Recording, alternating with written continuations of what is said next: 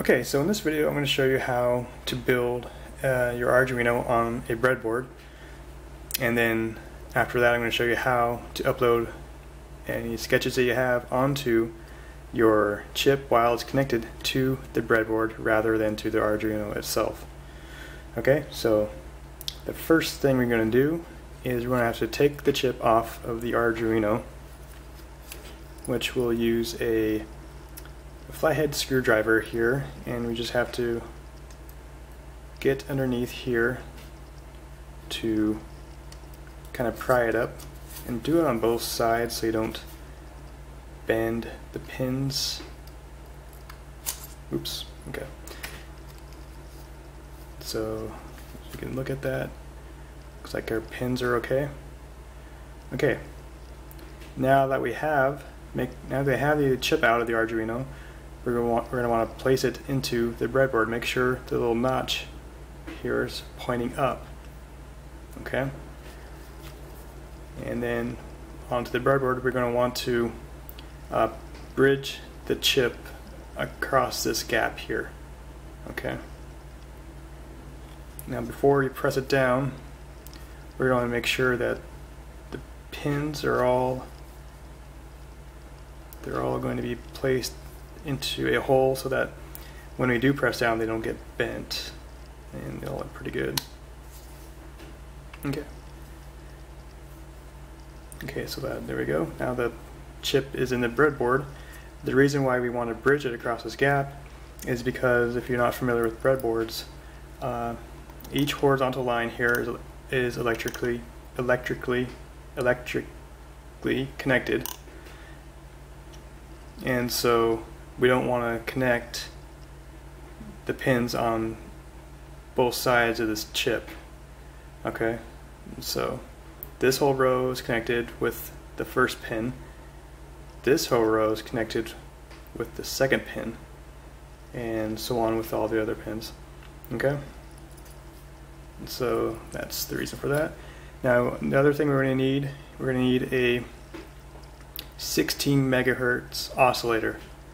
Make sure it's 16 megahertz or you won't be able to upload your sketches onto your Arduino. If you have a 20 megahertz oscillator, it's not going to work. You can run your sketches using 20 megahertz, but you're not going to be able to upload. And so you're going to need this. You're going to place your 16 megahertz oscillator onto pins 9 and 10, which is going to be on your left hand side.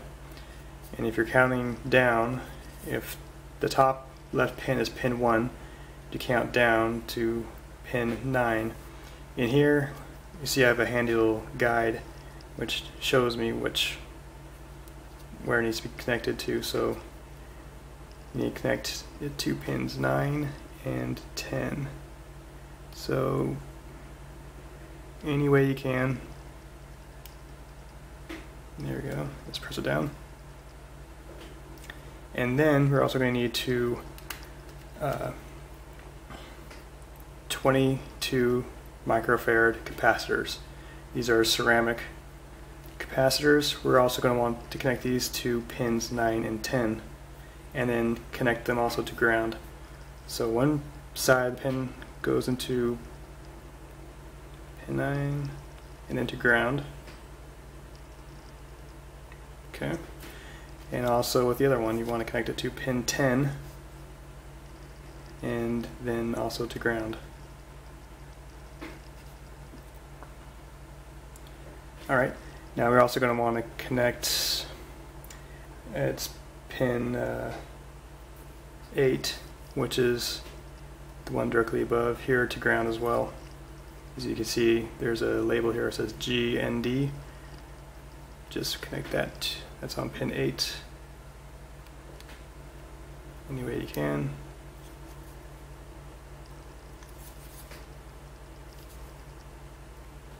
Oops, come on. Just connect that to ground. Sometimes it's kind of hard to get them in. Okay. That's pin 8 to ground, and also on the right hand side there's another ground right here. That's going to be pin 22.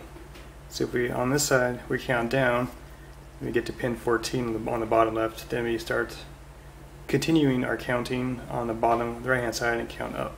So it's 15, it's going to be pin 15, 16, 17, 18, 19, 20, 21, and 22. So this goes to ground. And pin 20, which is just 2 down, goes to the voltage 5 volts. Okay, and that's really all you need to do to connect that. But you're also going to connect a light. It's an LED, red LED here. We're going to connect it to data pin 13. You can connect it to any data pin, but we're going to use 13, which is right here. And we're going to go down like that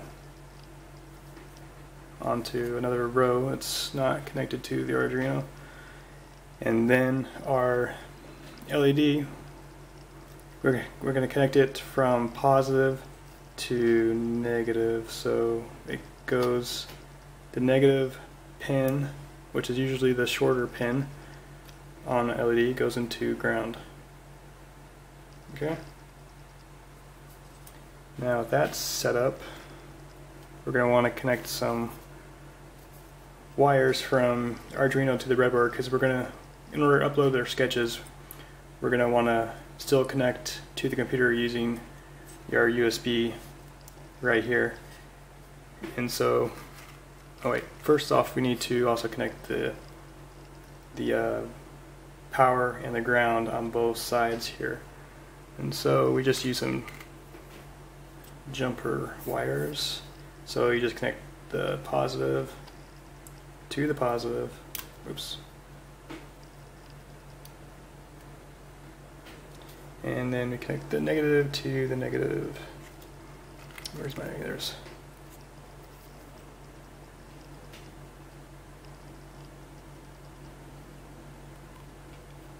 Come on, get there. Okay. Okay. Now we have some more wires. We're going to want to connect. First off, we want to connect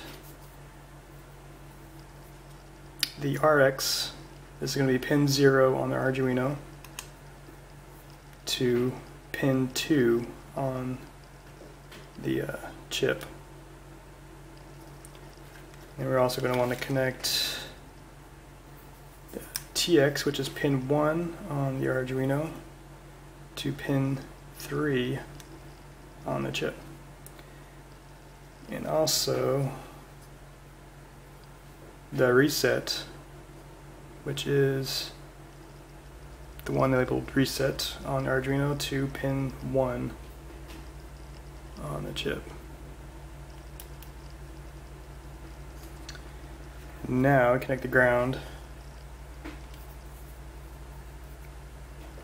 from the Arduino to the negative, and then for power, 5 volts to the positive, just like that. Okay, now that's how you set it. That's how you set it up. Now we're going to connect our USB to it and upload a sketch. So we're going to connect. Let's see here.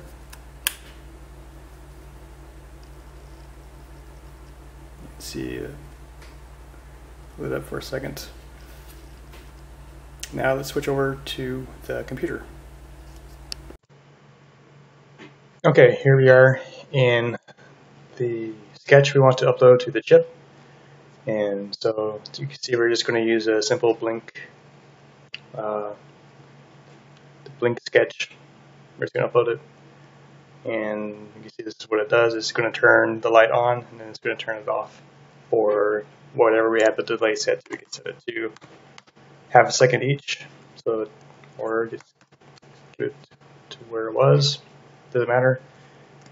And also need to show you that you need to make sure that these are set correctly, your board, and so in your tools, under board, you need to make sure you have the correct chip set. And so right now, the one I'm using for this video is the Uno, but you might have this one, or you might have any of these chips. So make sure you have the right one. Make sure your port is set as well. Mine's set to COM9. Just make sure it's set, and that your programmer is this one. Okay, so that's all you need to do. And then once you're done with that, just click upload, and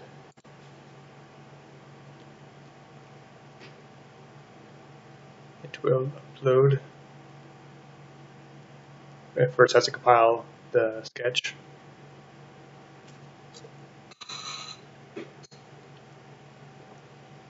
Should take a second.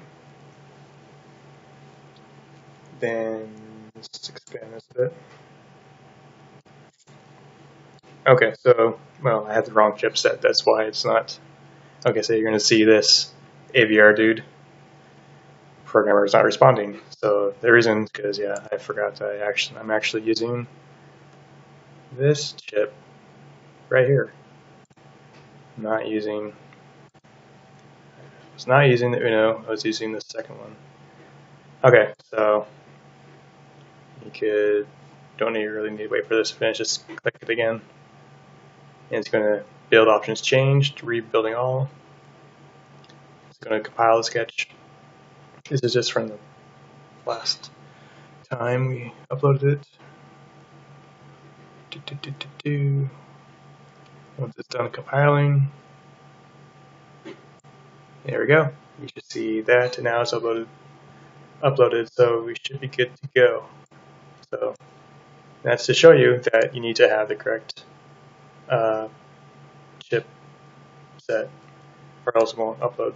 Alright, let's go back to the board to show you the light blinking.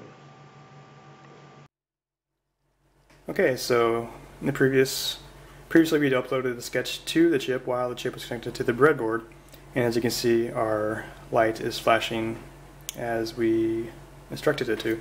Now at this point, we could disconnect the receive and the transmit wires. That's a reset, the receive and the transmit wires completely from the Arduino, and you see that when you disconnect the power, obviously it stops, but when you reconnect the power, it continues. It starts again, flashing the way we wanted it to. And at this point, you can, right now we're powering it through the USB, but you could provide your own power and disconnect these wires completely, and then you could have a complete program and circuit on the breadboard itself. Then you could take that and put it in whatever you want, whether you want to make a laser tag system or whatever, and that's how you do it. So hopefully this was useful, and if it was, let me know, and hope you enjoyed it. Thanks. Bye.